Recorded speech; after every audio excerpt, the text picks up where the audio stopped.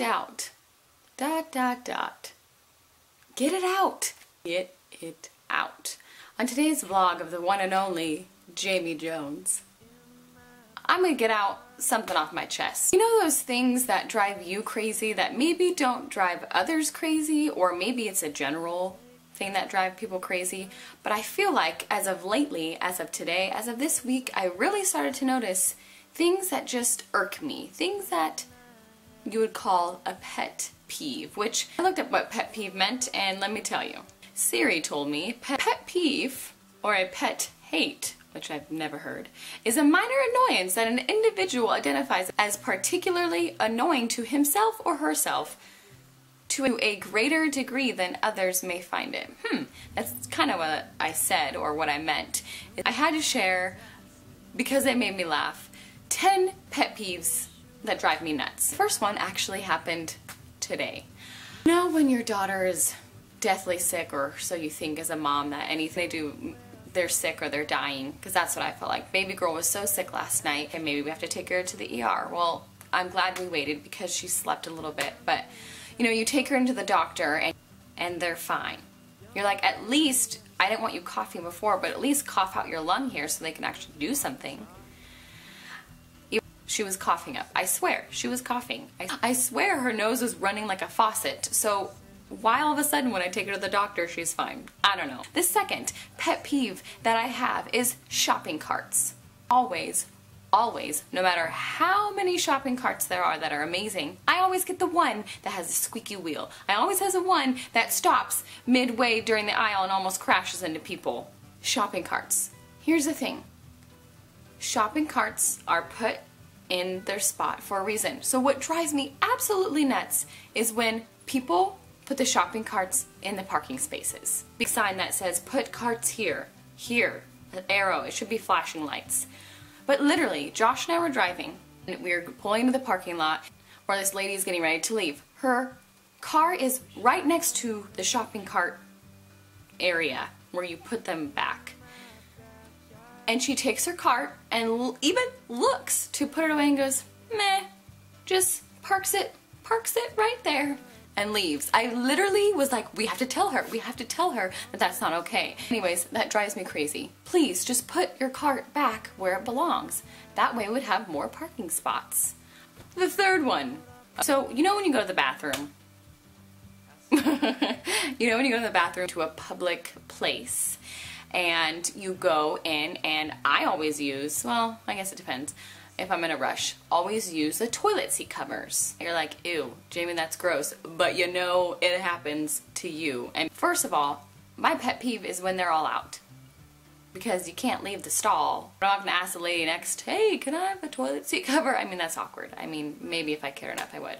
But that's not the majority of the pet peeve. So the pet peeve is when you put it on and you sit, you do your business, and you stand up, and it's not on the seat anymore, but it's on your butt. So first of all, that defeats the whole purpose of why you put it on there, so you don't get nasty germs in yourself. But now you have to slowly, peel it off your butt and put it into the toilet. Why? What's the point? More than often than not, I'm like, forget it. I'm not going through that hassle. Second of all, when you're in the bathroom and you're awkwardly washing your hands, trying to make conversation with the person next to you, and either one, they leave without washing their hands, which is, oh my gosh, so disgusting. But two, when they love to wash their hands and flick it, and they flick it on you, and you get the wetness of their hand flicks of their nasty germs, even though they just clean their hands. I don't know where they've been, and they just fly it all over you, and you're like, literally, it's like in my face. I think that, oh god, I need to wash my whole self. Number 4 pet peeve. I don't know if it happens to you, but it happens to me more often than it doesn't, which is sad. But when you wave to somebody and they see you and they don't wave back, or they don't see you and the person behind them's like, are you waving at me? Or it's so awkward. And you're like, hey, so-and-so, and I guess nobody really waves anymore. Maybe I shouldn't wave, or no one really shakes hands anymore. I'm just like, oh, hey, I was just waving to everybody. Yeah. Dance moves. People already know I just dance when it's awkward. Like right now. Wave it off. shake it off, shake it off. So that also goes into number 5. When you go into a store and you see somebody you know, but you don't really want to talk to, and you're kind of in a rush, but you want to maybe say hi, but you don't want to be rude, but they know they're feeling that same thing too, and you say hi to them anyway, and they just keep going, you're like, hey, I'm just talking to the aisle. I'm just talking. You see that person, and you're walking, and you're like, okay, they're passed behind me, you turn around the corner, and they're right there in front of you, and you're like, ah, hey, how you doing? We both ignored each other, but now we're here. Another pet peeve. When you think you filmed your whole video, all to realize when you plug it in that night that the last 5 ones, well, those didn't record. So technology, that could either be a huge pet peeve, which sometimes it is, when it doesn't work for you. Well, at least I've had a shower. Number 6, traffic. I know Redding, California has barely any traffic to even worry about. When you're stopped at a stop sign and there's traffic going both ways and you need to go into the further lane to get over the other side, and there's traffic coming this way and this way. So this happened to me the other day, in both ways, and it's just traffic, and it's just, you know, it's 5 o'clock traffic, so I'm just gonna wait there for a while. And I don't take as much risks anymore because I have a baby girl in the back seat, and that's fine. I drive like a grandma. It's okay. So the traffic's coming this way, right? I'm here. Traffic's coming this way, traffic's coming the opposite way. So I'm just like, one person on this side is stopping, making a way for me to go across the way. Oh, that's so nice. However, they should see that there's so much traffic coming this way. So they're waving me on like, come on, I'm letting you in, like I'm gonna be a nice person, letting you in. And I'm like, sorry, I can't. Do you see the traffic? I'm trying to point. Traffic, cars, crash. So the traffic's coming, and then the person gets so mad. They're like, oh, fine, because I don't go. But you know what, person? I'm not risking my life because you're trying to be nice. Thank you for the gesture. But pet peeve, please don't wave me on if you don't look at the other way of traffic first. Thank you for looking out for my life. Number 7, short jokes. I know, I am short. I know that I'm fun-sized. I know that I'm itty-bitty and, oh, you're so cute, I just want to put you in my pocket. Please don't tell me that. I make fun of myself being short, yes, but it doesn't mean that you can. My husband, if you know him or not, he is, I don't know, a normal 6'8", a standard door size to be exact.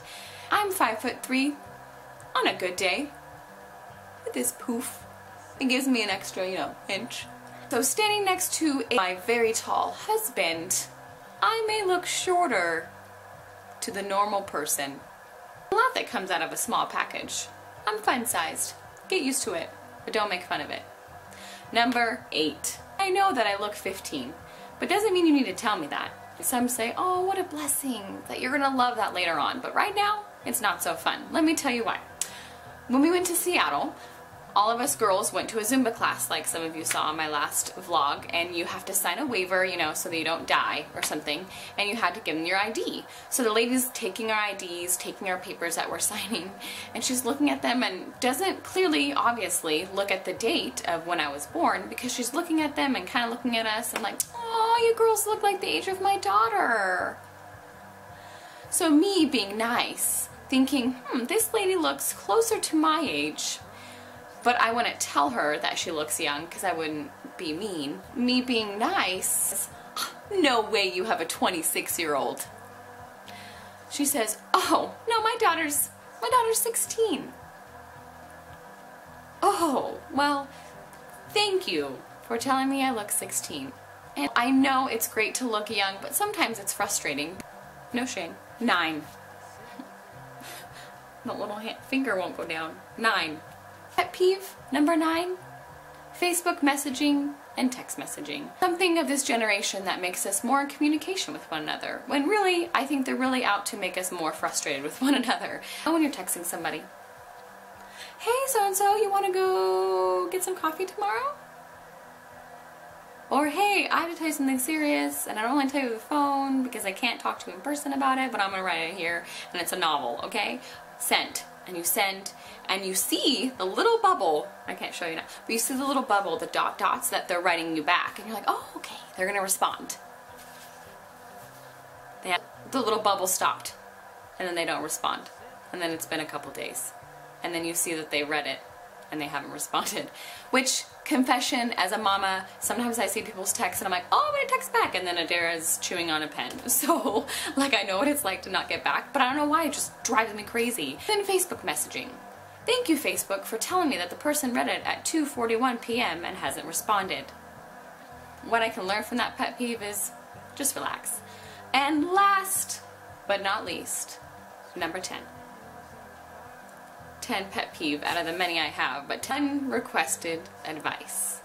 You know, being a mom and even being pregnant and even getting ready to be married, people love to tell you, and when people like to tell you some advice that you necessarily didn't ask for, like you're just simply saying something like, hey, I didn't wash my hair today, and they said, oh, well, you should try this product and this product and this product, and you said, I was just telling you my hair wasn't washed.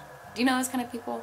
People just want to connect and share something with you, but sometimes it's better for us just to listen than to talk. And again, I can learn from that pet peeve to listen more and talk less. Today's was kind of fun, it was kind of silly, but when in doubt, let's real talk it out. Let's real talk the things that drive you crazy.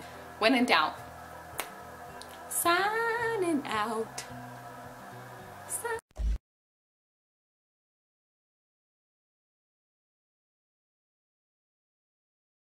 Definition, let's see. There's a kitties on these pages, that's not. Siri, define pet peeve. Particularly, to a greater degree than others may define it. I swear her nose was literally running buckets. Buckets? I let her faucet. Buckets? What? Oh, another one. Another one that's not listed on there, that's 11-ish, but I'll just add on there. When people sneeze or cough, even if they cover their mouth, I'm like, oh, blizzard! And I literally, like, if I have a scarf on, I'm like, because you know, like, that snot can, like, it can go, like, as fast as 30 miles per hour or something like that. That actually might be a lie. I don't even know.